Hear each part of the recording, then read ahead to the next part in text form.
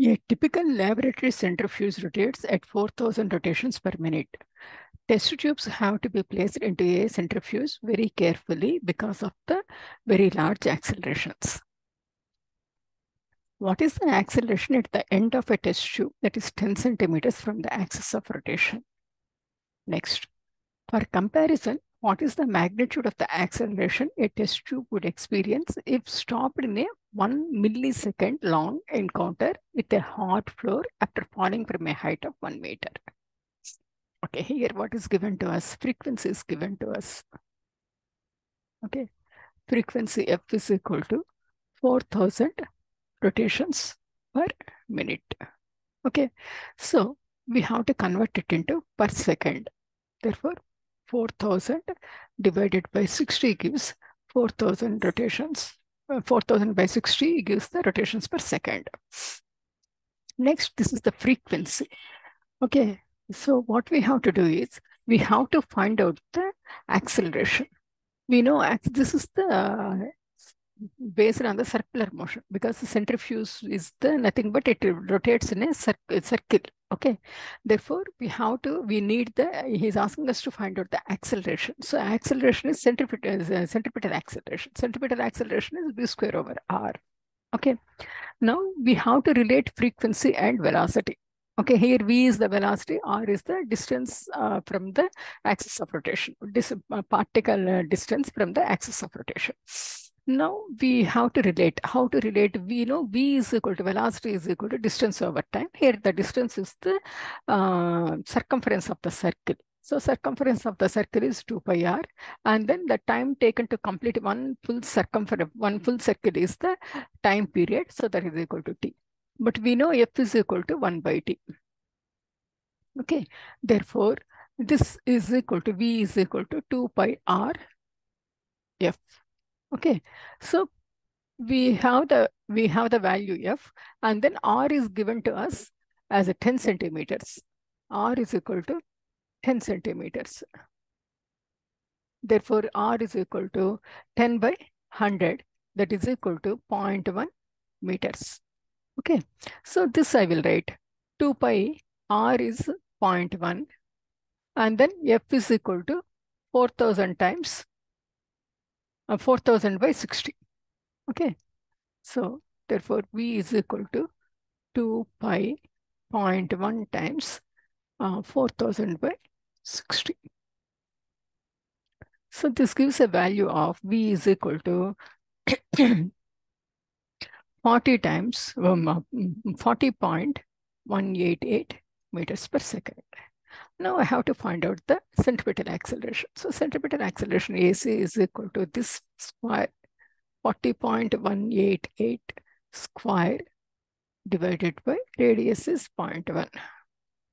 This gives a value of 1.75 into 10 to the power of 4 meters per second square. Okay, this is the answer for the first bit, A bit. Okay, next he's asking us to find out the answer for the B bit. So now we will try the B bit. What is the B bit? Time is given to us. Okay, he's saying that what is the magnitude of acceleration a test tube would experience if stopped in 1 millisecond long encounter with a hard floor after falling from a height of 1 meter. Here what is happening? The test tube is falling from a height of 1 meter, and then it takes 1 millisecond to fall 1 meter length. Okay, so the height is given as 1 meter, and then time is given as 1 millisecond. 1 millisecond means 1 into 10 to the power of minus 3 seconds. Okay, now I have to find out the acceleration. Here again, acceleration is question mark. Okay, this is linear motion, not the circular motion, linear motion. So how to relate the acceleration and the, these quantities? There is, and one more thing is the object is coming to a rest. So therefore, Vf is equal to 0. Am I right? Vf is equal to 0. Now I have to find out the acceleration. For that, let me do the problem. This I can do with the help of the kinematic equation. Vf square is equal to Vi square plus 2AD. This is the equation. And then here, what I do is acceleration, because it is falling from a height. Just to, for example, I will show you, this is this one, like this, it is falling and then hitting the ground. Okay, so the time is given as here, and then this one. So this is under the free fall. Therefore, a free fall acceleration A is equal to minus G as it is falling down. Okay, so I can write that here. Okay, A is equal to minus G. So minus G means minus 9.8 meters per second square. Okay, and then D is equal to H. This is the height. Okay, so, and Vf is equal to 0. So I will put 0 and I will find Vi square here. Vi square plus 2 into A is minus 9.8 meters per second square. And then the distance is 1 meter. Height is 1 meter. Okay, so Pi square, this side goes, this side goes, this side, this is minus Vi square is equal to minus 19.6 meters per meters square second square. Okay, so therefore minus sign goes off. Vi is equal to, what is the answer? This Vi gives 1 square root, no? So this is 2 into 9 point, so this is 4.427 meters per second. Just a minute, I will calculate again this one. 19 point, how much it will be? 19.6 square root, yeah, 4.427 meters per second. Now what we have to do, we have to find out the acceleration. Acceleration is equal to change in velocity over a period of time. So delta V by delta T.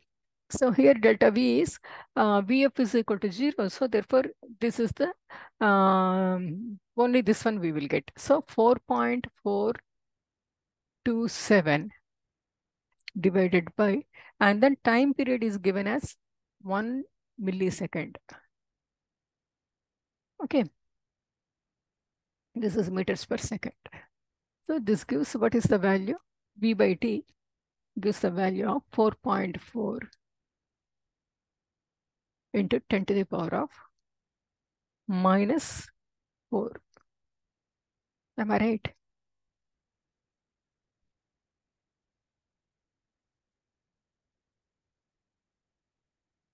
No, minus 3, 10 to the power of minus 3, 4.4 into 10 to the power of, not minus 3, 10 to the power of 3. No, this is minus 3. So this is 10 to the power of 3 meters per second square.